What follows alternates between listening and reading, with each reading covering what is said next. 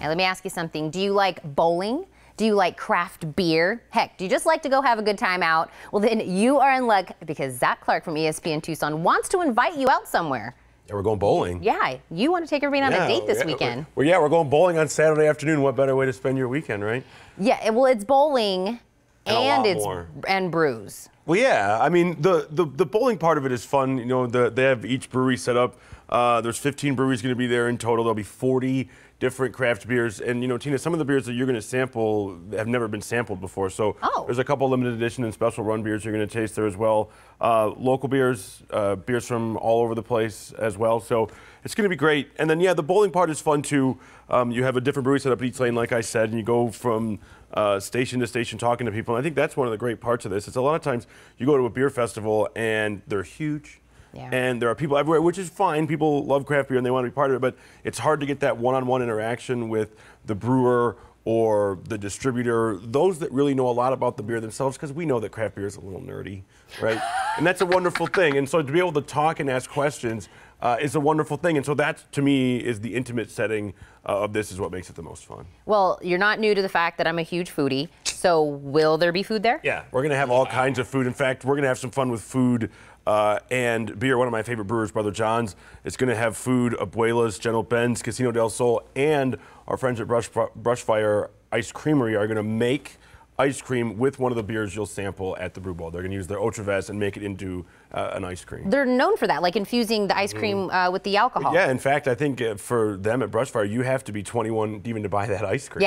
Yeah. Which is why I really like it. Actually, this event is 21 and over because there's alcohol there. Right, and so what'll happen is you can buy your tickets now. They're at ESPNTucson.com. They're $25, and you'll get basically a punch card.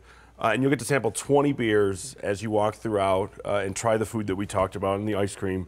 But yeah, you got to be 21 because that's the law. Because that is the law. Can I make this even better? I feel like we have brew, we've got food, we got bowling, we're going to interact, and then we're just going to do a nice little icing because this is also a fundraiser for a charity. Yeah, and what the Casa Maria Soup Kitchen does, they feed over 1,000 people every day, and the way that they operate is so fundamental to the way that Tucson operates, and to be able to help them help other people in this community is just a wonderful thing. So yeah, I'm glad that we can have fun and do all this, but still tie it back into something that's actually important. And you'll be there? Yeah, I was going to say, I thought that was the best part. Sorry. And you're going to be there too. I'm going to be there. Yeah. Hello, you just said craft beer and food. Would I not be there? Well, yeah, where would I be, right? Right. Well, I was like, the $25 ticket is just enough to go in and see Zach Clark. Yeah, totally. Go on a date. Totally. And then afterwards, we're going to hang out at Blue 42 and watch Arizona and Utah play basketball. So. Of course you are.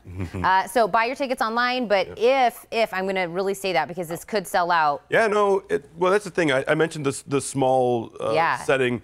There are only a limited number of tickets, and it can sell out. It did not last year, but it can.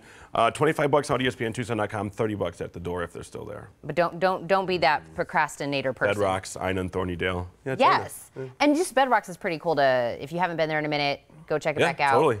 So food, we've got brews. It's going to a charity. We can get our tickets right now. Starts at what time? 11:30. 11:30 to 3:30.